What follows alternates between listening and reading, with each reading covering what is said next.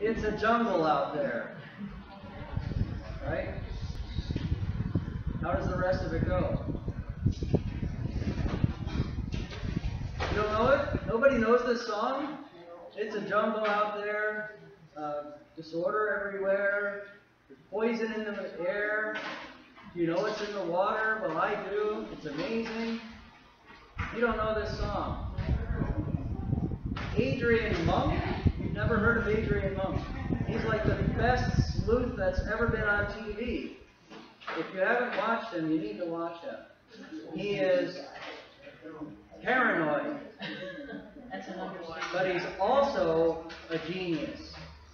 And he is able to overcome the turmoil that's in his own heart in order to solve crimes. And it's really kind of funny to watch him because he has to carry his wipes everywhere that he goes. He can't actually touch anybody because of the germs that they may have on them. He also has some obsessive compulsive disorders that cause him to keep things in perfect order. And I think people like him because they see a little bit of themselves in him. Just a little bit. Just enough to make us laugh at somebody who's worse off than we are. Well, one thing Adrian does not have in his own heart is tranquility. In spite of his giftedness, in spite of his ability to help other people function, he himself is barely making it. And it is a jungle out there. I experienced it yesterday when I went out and bought a car for Ian. Well, not everybody is looking out for my best interest. They're looking out for their own. Jesus said, in this world you will have trouble, but we should be of good cheer because he has overcome the world. Now, the kinds of trouble that we might have are very varied. I talked about how people can cause us trouble. That happens when they try to take advantage of us. It happens when they're being mean. They might say some mean things to us, or they might do things that cause us to really be hurt. We also know about catastrophes that can happen. Some of these are man-made. Some of them are simply what I would put in quotes, acts of God. We have hurricanes and earthquakes and tornadoes and wildfires. These kinds of things can happen to cause you trouble. But then also there's this inner turmoil that we can feel within our own hearts. Because there are parts of us, pockets of our lives, that nobody else can see except God. And we're hiding them from other people. And until we let them see the light of day, they're just going to continue to fester. So that's the kind of jungle that we are experiencing. That's the kind of trouble that we have in our human experience. So, what is Jesus talking about when he says that he gives us peace? You know, the word shalom is a broad word. It's something that you do, but it's also a noun. It's something that you are. It's a state of being. It is an act of the will. It is a sense of well-being. It is a sense of lack of conflict, a sense of tranquility. And peace happens in all dimensions. And this is what Jesus is offering us. First of all, he's offering us inner peace. John 14:27, Jesus says, "Peace I leave with you. My peace I give to you. Not as the world gives do I give to you. Let not your heart be troubled, neither let it be afraid." So Jesus says that he's giving peace that's not like the world's. So that begs the question, what is the world's peace like? Well, the world's peace is not very effective. It's a peace that comes through strength. One person overpowers the other, and then we have peace. It is a peace that is made through diplomacy, where a détente occurs, and two enemies learn to tolerate one another, and they put a boundary in place, and they say, as long as you follow that agreement, I will too. But as soon as you stop following that agreement, all bets are off. That's the kind of peace that the world gives us. But Jesus is giving a different kind of peace. He's giving us an inner peace that happens. It's not through meditating on a mantra. It is not through giving us everything that we ever wanted. It is, in fact, an inner peace from knowing that Jesus is with us. He is telling us to not be afraid. He is telling us not to be troubled. But he also gives us a peace with God. He reconciles us to himself. In Romans 5:1, we are told, therefore, having been justified by faith, we have peace with God through our Lord Jesus Christ. So God actually reconciles us to himself through the cross of Christ. Jesus took on the penalty for our sin. Therefore, there is no longer any debt between us and him. And the question now, the equation, is no longer how much sin have we done, but what have we done with Jesus. And if we have, in fact, received Jesus into our lives, and we now call him our Lord and our Savior, then we do have peace with God. The problem that we have mostly in the world is our relationships with other people. Jesus actually disrupts the peace that the world gives. Matthew 10:34, Jesus said, do not think that I came to bring peace on earth. I did not come to bring peace, but a sword. What Jesus is talking about is not saying that he's calling his disciples to rise up with swords and kill people. That's somebody else's God. No, Jesus is telling us that he has come to bring peace. But because people reject him, they are offended by him, they will also be offended by his disciples. And even within our own families, we experience people who reject our Lord. And when they do, in a way, we have a sword and not peace. We have fighting that goes on. We have real discord because we have real differences in values. One person is living for self, and the other is living for God. Those two don't work too well together. John 16:33 says, these things I have spoken to you, that in me you may have peace. In the world you will have trouble, but be of good cheer. I have overcome the world. There is a peace that does happen between individuals. But it happens when those individuals are completely committed to God. If Jesus is your Lord and he is my Lord, we should be able to work and live in peace. That is how Jesus overcomes the world. Jesus' presence is, in fact, our peace. If you look at the passage that I read to you in John 20 just now, it says a couple of verses ahead of time, then the same day at evening, this is Easter Sunday, being the first day of the week, when the doors were shut where the disciples were assembled for fear of the Jews, Jesus came and stood in the midst and said to them, peace be with you. The first words out of Jesus' mouth, seeing his disciples, according to the Gospel of John, is peace be with you. By him being with us, by him being risen from the dead, by him having dominion in our lives, he gives us peace. We continue in John 20, the very next verse, he says, peace to you, as the Father has sent me, I also send you. So, peace is not just found in Jesus' presence, it's found in his commissioning. He has given us a purpose in life. And how did God send Jesus? Well, he was sent as a servant. If you look at Philippians 2, 5, and 7, we are told, let this mind or this attitude be in you, which was also in Christ Jesus, who being in the form of God, did not consider it robbery to be equal with God, but made himself of no reputation, taking the form of a bondservant and coming in the likeness of men. So, That is how Jesus is sending you. He's sending you to be a servant. He's sending you to have an attitude of humility. Even though you are a child of God, you shouldn't be lording it over other people because of your position. Instead, you should be serving other people. And you should take on the form of a slave. That's what Jesus is commissioning us to do.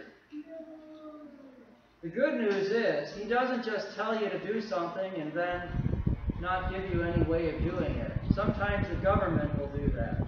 We saw that most recently when the federal government wanted to get information about the voting that occurred to make sure that there were no double dipping going on. Well, they didn't fund it. There was no power behind it. And if the states were going to comply, they had to do it themselves. Well, that's not how it works with God. If he's going to ask you to do something, he's going to give you the power to do it. John 20:22. And when he had said this, he breathed on them and said to them, receive the Holy Spirit. You, by faith in Jesus Christ, have the Holy Spirit. And that Spirit gives you power to do the things that he has commissioned you to do. Zechariah 4:6 says, so he answered and said to me, this is the word of the Lord which is Zerubbabel, not by might, nor by power, but by my Spirit, says the Lord of hosts. You know, I think there are times when we try to do things on our own, and it fails. It really does. But if you pray about it and ask God for help and wisdom, he gives it. But then when he answers your prayer, you want to be able to turn around and give him glory and let other people know that God answers prayer. He answered your prayer, and he met your need and enabled you to do something for his glory. So what is this that we are called to do? Well, we are called to a ministry of reconciliation. That's a long word. Reconciliation comes from reconcile, again, con, with, and conciliation, to come together, to be united one more time. So where we had a broken relationship with God and with other people, we are now called to a ministry of renewing and restoring those relationships. John 20:23, Jesus says, if you forgive the sins of any, they are forgiven. If you retain the sins of any, they are retained. In 2 Corinthians 5:18, the apostle says, now all things are of God, who has reconciled us to himself through Jesus Christ, and has given us the ministry of reconciliation. It's hard to forgive people sometimes. It takes the power of the Holy Spirit to do it. If we are able to forgive, they are in fact forgiven. In terms of the relationship with God, we can bring people to water, but we can't make them drink, can we? You can let them know how they can have a renewed relationship with God. But it's not our responsibility to convert. It's our responsibility to be God's ambassador, encouraging people to turn around. So that really is the recipe of peace. To know God's presence, to know God's purpose, to grab a hold of God's power, and then to offer that reconciliation, to then send out God's message. So, I wanted to ask you today, how's your peace today? What does your peace-o-meter look like? Are you sitting that things are excellent? God's walking with you on a regular basis. He's here right now. Even though there's trouble all around you, you're just having that inner tranquility and nothing can penetrate it. Or are you in a frenzy? Are you completely focused on your problems instead of on God himself? Well, I'd like to help you out of that if you are redlining. I think the first step to finding peace is knowing our identity. Knowing who we are in Jesus Christ. And I could have given you like 50 different verses to tell you who you are in Jesus Christ. And I may have done that in the past. Today I'm only going to give you 2. Alright? You are God's child. How many of you either are or have children? You have a parent? Raise your hand. If you have a parent, and the parent was worth anything at all in this world, you know what it's like to have a relationship with that parent. For some of you, it may have been broken, filled with alcohol or gambling or infidelity. That's not what God's like. God's perfect. He's holy, and He's filled with love. And you are actually His child. He adopted you.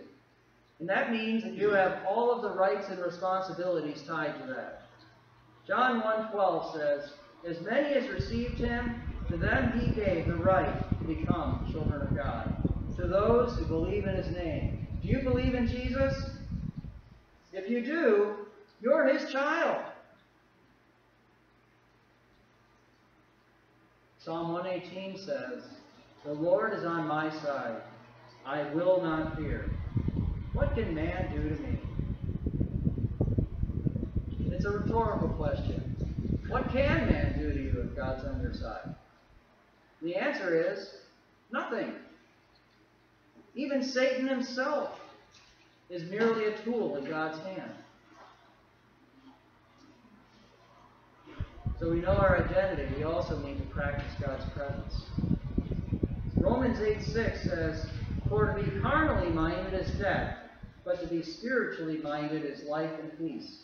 I've heard of that saying, to be so heavenly minded that you're of no earthly good. That's a bunch of nonsense. C.S. Lewis put it this way: if you seek after happiness, you will miss it every time. But if you seek after God, you will not only receive Him, but you're going to receive all of the joy that the world could offer. Because the world without God is completely empty. If you are so heavenly minded, as you might say you are, then you will be focused on the needs of other people. You will understand how you can serve them. You will want to go out and do those things. You might even want to clean a toilet out in the woods or whatever. Those are things that we can do if God is with us, if we are spiritually minded. Romans 15:13 says, "Now may the God of hope fill you with all joy and peace in believing, that you may abound in hope by the power of the Holy Spirit." The Holy Spirit is an amazing gift, and I have talked about Him in the past. The Holy Spirit lives inside of you. He's the same power that raised Christ from the dead, and He's alive in you. He's the one that can transform your heart and your mind so that you begin to think and act more like Jesus. And He is the one that can empower you to actually do work that you could never do on your own. Those are called gifts. He can give you gifts to help strengthen the church and to help reach out to people that do not yet know Him. And that God of hope is able to fill you with joy. You also need to follow His lead. It's not enough to have the Holy Spirit within you if you're going to continue to rebel against Him. If you're going to squash His leading. No, He wants to guide you. In Romans 8:14 it says, "For as many as are led by the Spirit of God, these are sons or children of God." So if you're being led by the Spirit, you are His child. See the corollary in John 1:12? If you believe in Jesus, you are God's child. In geometry, they would call that a syllogism. If A equals B and B equals C, then A equals C.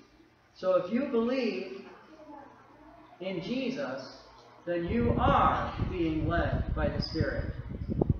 One leads to the other. Ephesians 2:10 says, "For we are His workmanship, created in Christ Jesus for good works, which God prepared beforehand that we should walk in them." And then finally, if you really want to experience peace, you will be obeying God by being His ambassador, by sharing the good news with others. If you're holding that within you, there's no peace there. Because the Holy Spirit is a river of life flowing through you. And it flows through your mouth as you share Jesus Christ. If you aren't sharing Jesus Christ, then you've dammed the river. And it's starting to overflow. And it's building pressure. And eventually, it could do a couple of things. Eventually, you'll have no choice but to share Christ. But the other possibility is that the Spirit of God will simply stop flowing through you. You'll have quenched Him. 2 Corinthians 5:20 and 21 says, "Now then, we are ambassadors for Christ, as though God were pleading through us. We implore you on Christ's behalf, be reconciled to God, for He made Him who knew no sin to be sin for us, that we might become the righteousness of God in Him." So you are ambassadors, just like I am. A few weeks ago, I talked about a gospel challenge. I'm not sure if you were here for that or if you remember it or not. But in the back, on the back table, are some 4 spiritual laws. If you do not feel confident in sharing your faith, take one and read it. Read it through. Look up all of the scriptures that are tied to it in context. So get out your Bible and look them up. You're going to become familiar with the good news of Jesus Christ. And when you have familiarized yourself with that whole book, share it with somebody. Ask God to put somebody on your heart that you can pray for, that they would come to believe in Jesus Christ. And then ask God to give you opportunity and boldness to share your faith with them. If you really want to experience peace with God and with other people and within yourself, you need to be able to do these things. Let's pray. Heavenly Father, we confess to you that we do not always experience this inner tranquility and this peace with other people. And this is evidence that our peace with you is even broken. And so, Lord, I just pray that you would help us to identify where we might be missing the process, whether we are not experiencing your presence, or whether we have not really submitted to your lordship. Maybe we're not being led by your Spirit, or maybe we're simply not sharing our faith. Lord, you said in the midst of this world we would have trouble, and so we don't expect our troubles to disappear. However, Lord, you promised that you would give us peace. And if we're not experiencing it, Lord, help us to troubleshoot it so that we can have peace. We pray in Jesus' name.